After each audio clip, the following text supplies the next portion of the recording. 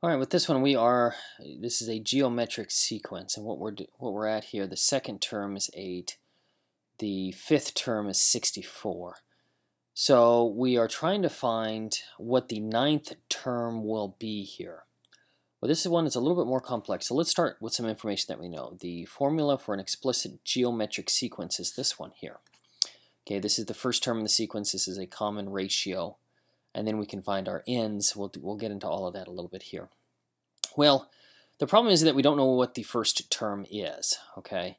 We do know what the fifth term is, and we do know what the second term is. So we're going to play with these a little bit. There's going to be a relationship here that you see with this 1 and this 1 up here. Okay, we've got two 1s here. We'll kind of show you what that is. So we do know what the fifth term is. A sub 5, this is the fifth term. That's going to be 64. We'll get to that in a second. Well, we don't know what the first term is, but we do know what the second term is, a sub 2 here. So this second term, I'm just going to write that one, and it looks like it's a little bit weird and maybe wrong because it's not our first term. So that means we're going to have to alter this exponent up here.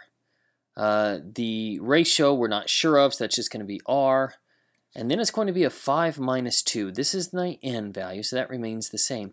But instead of subtracting by 1, because this is the second term, I'm going to subtract by 2.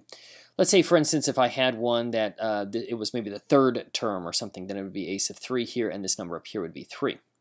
It's kind of a little bit different way of doing it, but it will allow you to obtain your ratio, which is what we're looking for, the r value. Okay, so we know what a sub 5 is. A sub 5 is 64. A sub 2, we know that. A sub 2 is 8, so I'm going to plug that in. And we know, obviously, we can kind of start simplifying here. 5 minus 2, that's a very easy one. That's just 3. So now I know that 64 equals 8 times this r value cubed. I still don't know what r is yet, so I want to get r all by itself. So the way we do that is we're going to divide both sides by 8. 64 divided by 8 is 8. So now I know that r cubed is equal to 8. Well, the way that I get rid of this cubed is I can take the cube root of both sides. If I take the cube root of both sides, the cube root of 8 is just plain old 2. So now I know my r value, and this is very important. If I know my r value, I can just plug it in right here. I can go now, and I can find, here's my original formula as well. I can find what a sub 1 is, and then I can plug in 9.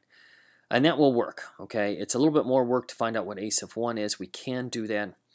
It's a very similar process to one that we did here, but I want to show you a little bit of a shortcut. We're looking for a sub 9. This is the one that we don't know.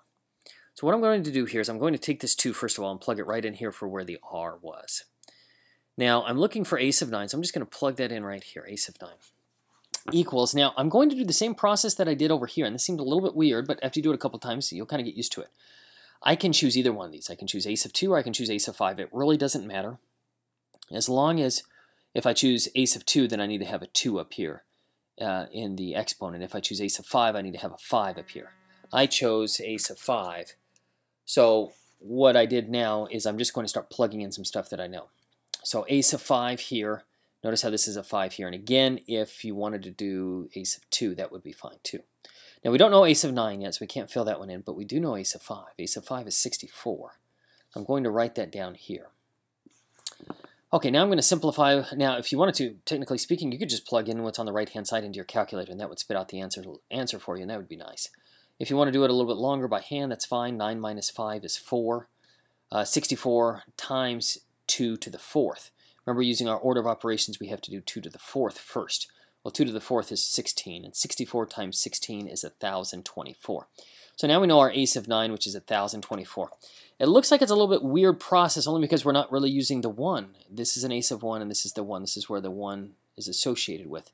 But we can use a sub 2 as long as we change this one to a 2, and that would work fine. And we're going to do that same process over here. You notice I used a sub 5 here, so I plug in 5 on this side. And that will work. A little bit more practice on this, it won't be as bad.